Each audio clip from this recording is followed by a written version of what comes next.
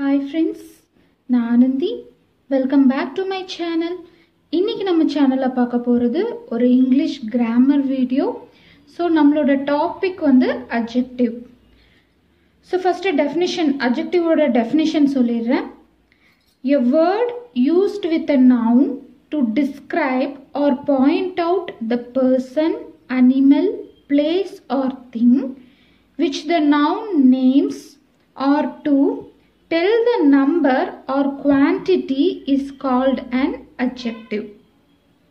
So adjective na enna ஒரு person, name, place or thing அத பத்தி வந்து ஒரு எக்ஸ்ட்ரா அத பத்தி ஒரு இன்ஃபர்மேஷன் வந்து மேபி வந்து அதோட குவாலிட்டியா இருக்கலாம், குவான்டிட்டியா இருக்கலாம்.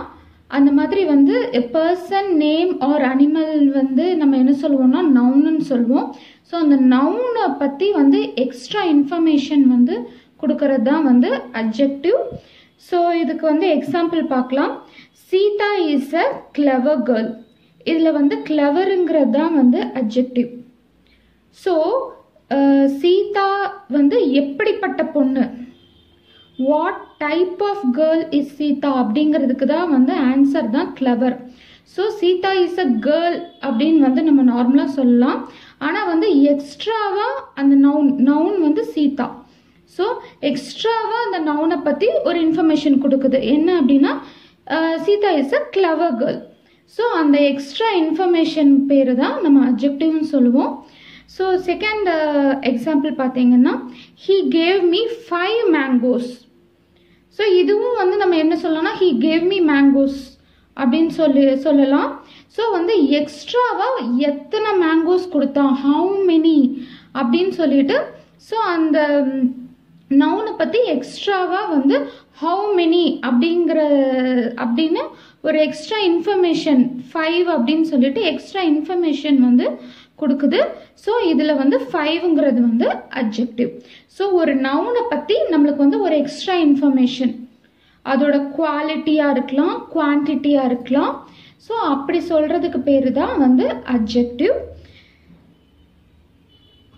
ஸோ இது இன்னொரு டெஃபினிஷன் பாருங்கள். Adjective as a word used with a noun to add something for its meaning. So அந்த நவுனுக்கு வந்து எக்ஸ்ட்ராவாக ஒரு மீனிங் வந்து ஆட் பண்ணுறது தான் வந்து adjective. The lazy bye was punished. So இதில் வந்து நார்மலாக வந்து த பாய் வாஸ் பனிஷ்டுன்னு சொல்லியிருக்கலாம். ஸோ அந்த பாயை பற்றி எக்ஸ்ட்ராவாக வந்து ஒரு இன்ஃபர்மேஷன், ஒரு ஆடட் இன்ஃபர்மேஷன் என்ன அப்படின்னா வந்து த பாய் வாஸ் லேசி. ஸோ அந்த லேசிங்கிறது தான் வந்து அவன் வந்து எப்படிப்பட்ட பையன் அப்படின்னு வந்து இதில் என்ன சொல்கிறதுக்கு பேர் தான் வந்து அட்ஜெக்டிவ். ஸோ இதில் வந்து லேசி அப்படிங்கிறது தான் வந்து அட்ஜெக்டிவ். ஸோ அட்ஜெக்டிவ் வந்து 5 கைண்ட்ஸ் ஆஃப் அட்ஜெக்டிவ் இருக்குது.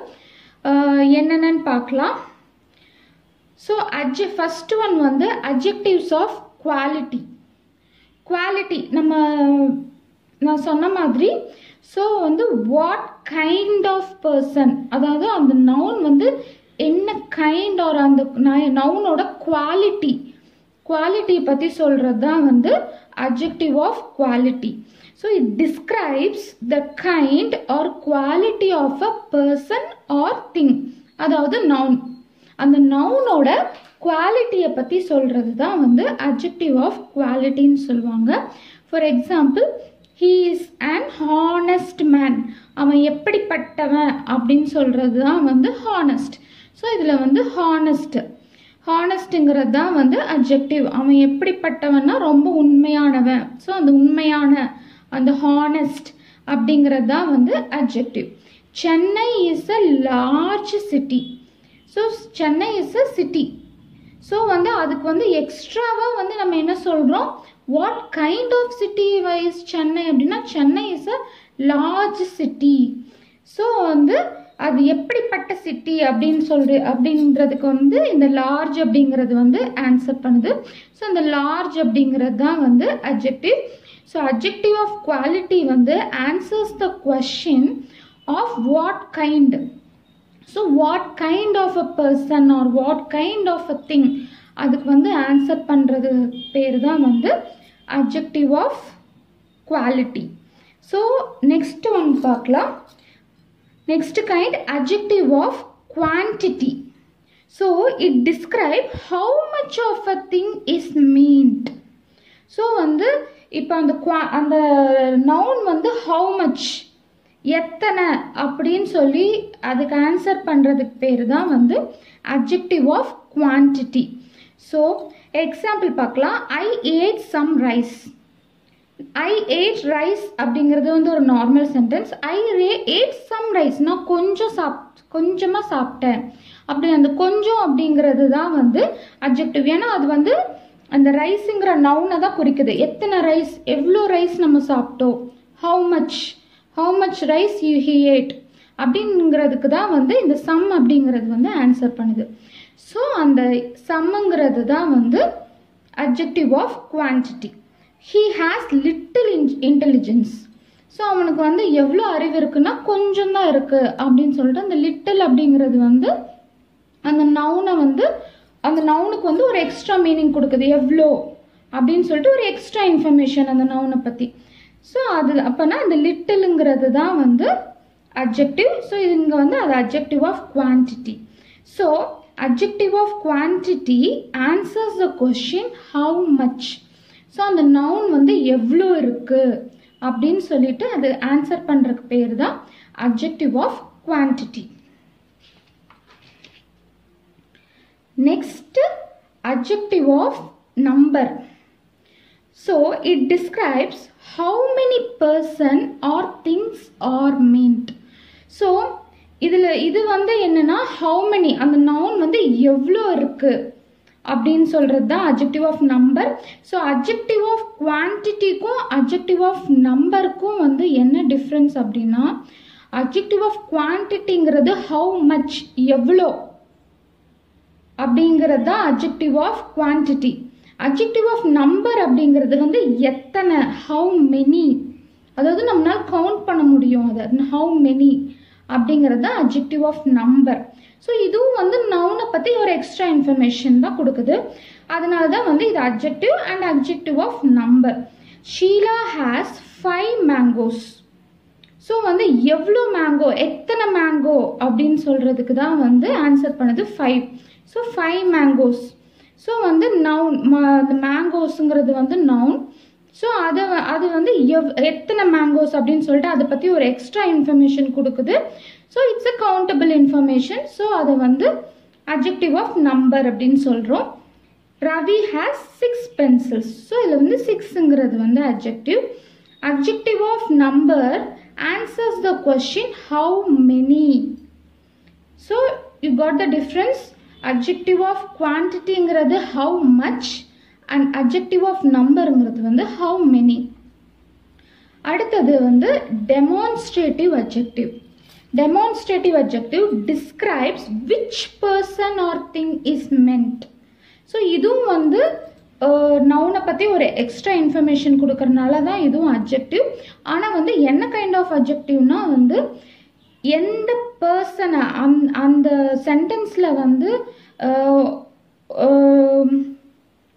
அந்த சென்டென்ஸில் வந்து எந்த நவுனை வந்து அது குறிக்குது அப்படின்னு சொல்கிறது தான் வந்து இந்த demonstrative adjective.